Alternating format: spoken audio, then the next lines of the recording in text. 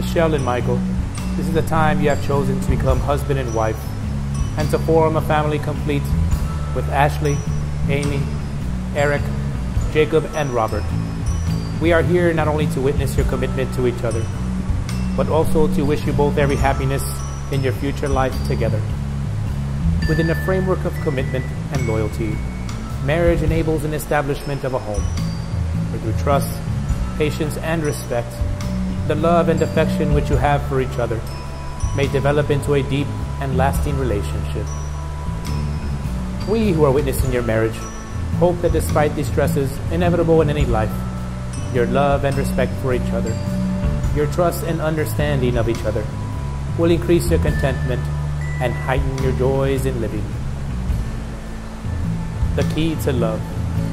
The key to love is understanding, the ability to comprehend not only the spoken word, but those unspoken gestures, the little things that say so much by themselves.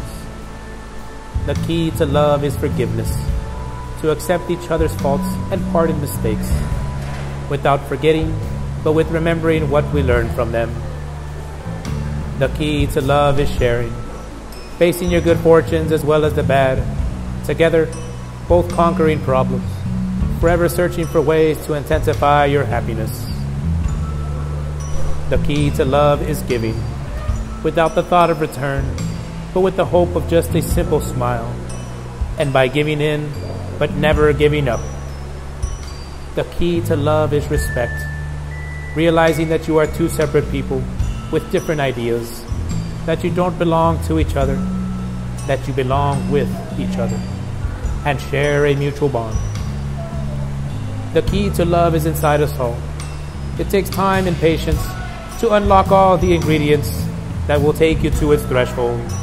It is a continual learning process that demands a lot of work, but the rewards are more than worth the efforts. And that is the key to love. Marriage is an act of faith. It requires great trust to pledge oneself to a lifetime with another person. Today, Michael and Michelle demonstrate their faith and trust by pledging their love to one another. Michael, will you have Michelle to be your wife? Will you love her, comfort her, honor and keep her in sickness and in health, remaining faithful to her as long as you both shall live?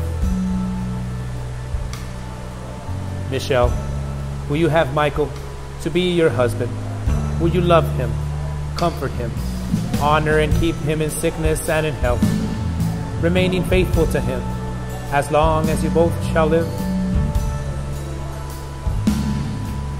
The wedding ring symbolizes unity, a circle unbroken without beginning or end. And today, Michelle and Michael exchange these rings as confirmation of their vows to join their lives, to work at all times, to create a life that is complete and unbroken, and to love each other without end. The wedding ring symbolizes unity, a circle unbroken without beginning or end. And today, Michelle and Michael exchange these rings as confirmation of their vows to join their lives, to work at all times to create a life that is complete and unbroken, and to love each other without end. Michael, in placing this ring on Michelle's finger, please repeat after me. With this ring, I thee wed. Take it and wear it as a pledge of my love, and as a symbol of all we shall share. Michelle, in placing this ring on Michael's finger, please repeat after me. With this ring, I thee wed. Take it and wear it as a pledge of my love,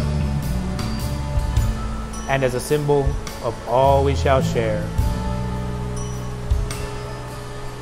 When two people are joined together, it is more than just a marriage between two. It is also a blending together of children. In Michael and Michelle's marriage today, this is also the case. And I ask now that Ashley, Amy, and Eric, Jacob, and Robert please join us. Michael and Michelle, You have declared before all of us that you will live together in marriage. You have made special promises to each other, which have been symbolized by the joining of hands, the taking of vows, and the giving and receiving of 2 rings. As you have now become joined in marriage, you will go forth into the world as a family. By the authority vested in me as a minister of the state of Texas, I now pronounce you husband and wife. You may kiss your bride. It is now my great honor to be the first to present to you Michelle and Michael Broad.